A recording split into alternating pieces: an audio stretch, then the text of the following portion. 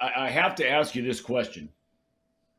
Reed Mouse just posted a short while ago that ESPN has predicted every game in the NFL for the rest of the season. I don't know if they're running them through some computer or whatever it is they're doing, and algorithms and all that kind of thing. Did you see what they are predicting the game to be here on Monday night, the score? Did you guys see this? Yeah, we have it pulled up. We'll show people. Take a look at this. They are predicting the Buffalo Bills are coming to Cincinnati and destroying the Bengals by a final score of 37-9. I mean, Paul, you're a big, algorithms guy. Casey, you're dialed in on all this sort of nonsense. What sort of algorithm would be punched in that would lead you to believe? And look, I don't know any more than they do. I don't know any less than they do. But who in their right mind really believes that Buffalo would come in here and win 37-9? Did you see the rest of the scores? Like the Commanders scoring. No, let's put it back up there. Yeah, here. Look at the one right above it. The Commanders 41-10 against the Browns with Carson Wentz starting. I mean, they've got the Raiders, 30 on the Jags. They got the Raiders with a backup quarterback who's making his first start now that they bench Carr. Are we sure they have the Raiders beating the 49ers? Are we sure this isn't a Reed Mouse troll job? I mean, this is bad. I don't see a single score on here that makes a whole lot of sense. Because even the scores where teams win that make sense, maybe except the Chiefs, like the amount of points scored don't make a lot of sense. Yeah. Giants 34, Colts 0, Eagles 44, Saints 27. I mean, Bucks 24, Panthers 21 could happen, but I mean, even the games where the result looks like it matters and makes sense, the scorer looks off. Well, look at the Jags. How many times has a team scored 16 points? Think about it. It doesn't happen often. Yeah, well, clearly they're using something here to come up with these numbers. But I could see where they project the Bills to win because, Vegas, a lot of people are saying the Bills will win. But to win 37-9, that's like somebody gets hurt or the Bengals choose to bench people kind of numbers. It's disrespectful. Yeah, that's wild. I mean, look, these are really smart people at ESPN. I mean, they obviously they have incredible resources. So whatever it is they're doing or whatever kind of computer projections. They're not like, hiring a bunch of 14-year-olds sitting around in a basement to come up with this stuff. Although you look at some of those numbers and you wonder if that's not exactly what they did. But what computer algorithm could possibly spit out with a straight face some of the numbers that are on those projected scores for this weekend? Madden, the video game. I mean, even that was kind of unbelievable. Yeah. It's so weird. It's such Brandon Sejo does that thing where he plays the model right all year long. We've talked about this. Has he done the one for the Bengals game yet this week? Brandon, have you done the model for the Bengals this week yet? Did you do that last night? Yes. What was the score? The Bengals. I gotta check the score. Give me a second. They won. Bengals won according to Brandon's projection. And that's on Madden. We're waiting on the score, but the Bengals won. Waiting on the score? Wasn't he the guy that sat there and broadcast the game? What did he say? He said, weren't you the one sitting there broadcasting it? Ask him if he remembers all of his scores. He wants to know if you remember all of your scores that you broadcasted. Well, I would remember the one from the night last before. night. Let's put it that way. I was doing one game a week, okay? One game a week I was broadcasting. There's a good chance that I would have a rough idea of the score. So if it was 24-17 or 16, okay, maybe you don't have it. He just did this game last night. I don't know. We're still looking. They don't Do you have any idea, Brandon? Yeah, I feel like they won. We got no idea. We got no clue. Okay. No, All I right. think it was Okay. like 17-6. 17-6 is his guess. Wow. Low Okay. scoring. Now, I mean, that to me, that's almost as much of a shocker, knowing what kind of offenses these two teams have. That's almost as much of a shocker as 37-9 Buffalo. I mean, to think that you would get 23 points combined. What's the over/under in this game, Paul? The total, it's kind of moved around a little bit. The total right now is sitting at 49.5. It's gone up and down, but now it's back to where it opened at 49.5. Okay, and where is the money going right now? I ask you these questions all the time about where is the majority of the money going and where's the big money going? Yeah, so the majority of the bets are on Cincinnati at 1.5. 64% of the bets are on Cincinnati, but Thom, 88% of the money is on Buffalo. So The big money. Yeah, that's a 52% discrepancy there between the money and the percentage of the bets. That's huge. You don't see that too much. I'm just curious. Will you check the money line? The money line? Oh, yeah. Yeah. Wait, hold on. What the. Hold on. Yep.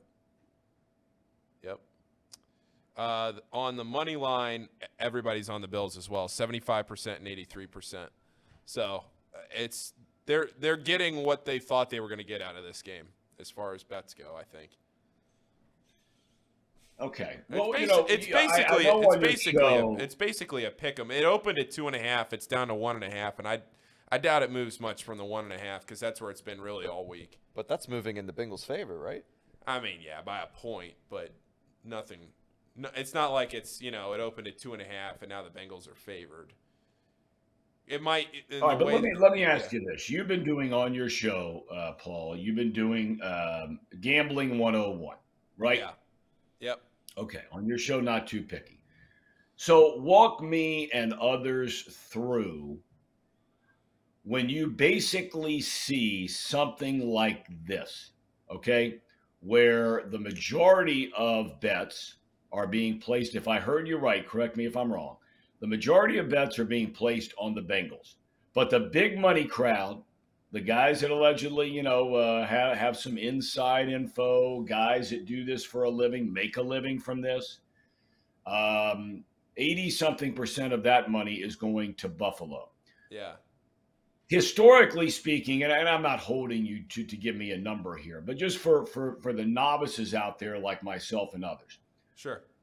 What is the end result most of the time when you see spreads like that? Meaning, does the team, in this case, would the Bengals normally win a game like this just based on track record? Or would the big money Sark, so to speak, would they be correct more times than not in that assessment that Buffalo wins a game? Well, it's tough when you say this because there's a couple of things here is because the spread is so close. So a lot of times, like when you look at the college football playoff this weekend, for example, the spread in the Georgia and Ohio State game is 6.5, and where all the money is coming in on Georgia could still win the game, but they could win it by a field goal right at the end, and Ohio State could cover. So when you're looking at this and you say, are they going to win or are they not? When you're looking at a 1-point game, it's a little bit different just because that's so close. How often does an NFL game end at a 1-point differential? Enough that it matters. We've gone through that on the show. You and I have talked about that, Thom, Casey. We've all sat here and gone through that. It happens enough that it matters to have that 1 point instead of just taking it on the money line. But as far as how often a team like this wins, you would say we talk about this a lot where you talk about how much the sharps know versus how much the public knows. And right now the public is clearly on Cincinnati at the 1.5 because Cincinnati's on a historic run right now, 20-3 in their last 23 games covering the spread. They're the best team against the spread in the last 2 years. It's tough to say when the money's coming in like this. You don't really see it all that much where it's 52% difference. That's a huge difference. I'll be honest, Thom. I don't really know how to interpret this one at 1.5 because the way it's coming in right now, you would think that maybe that this is a Bengals play, the way that it's coming in, or at least looking at the money on the money line.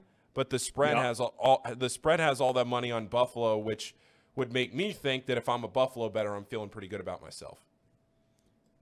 Okay. All right.